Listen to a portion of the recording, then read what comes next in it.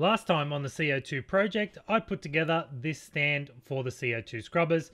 Now in this video, what I'm going to do is add a few more components to that stand.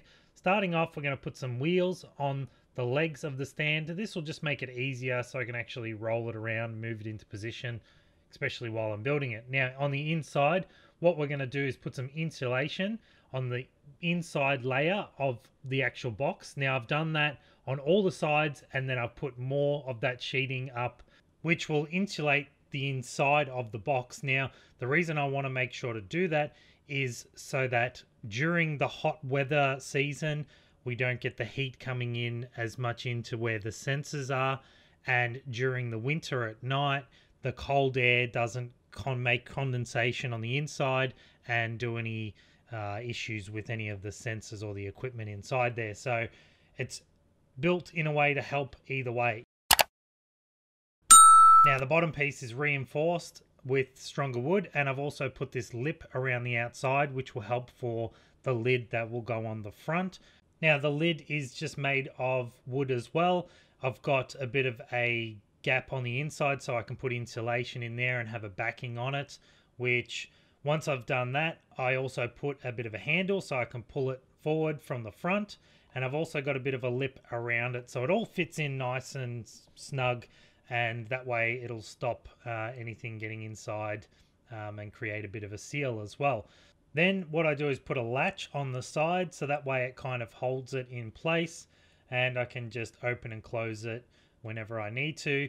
Hopefully don't need to go inside there too often once it's all set up and finished, but in case I need to, it's always there.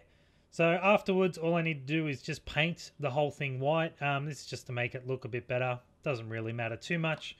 And then once that's all painted up, I screw the actual CO2 scrubber unit that I created into place where it's going to stay. So that's how the majority of the unit will look. It rolls around nice and easily on the concrete as well. So once it's in place, I'll lock the wheels down so they don't move. So there'll be some more works on adding the wiring through, and I'll do a few more things on the inside of this unit. But overall, it's easy to access everything. The sensors are in the top and where the air is going to come out. We've got that lid. Down the bottom, we've got the hoses to drain the algae out if we need to, or add in any water or whatever we need. So what I'll do is have something go through to the bottom, and that way I can run the wires and stuff.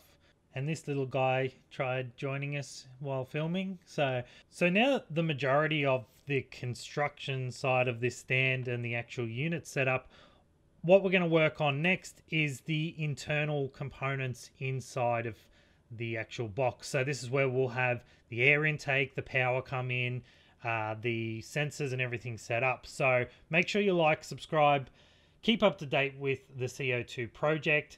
Thanks again for watching, and we'll see you next time.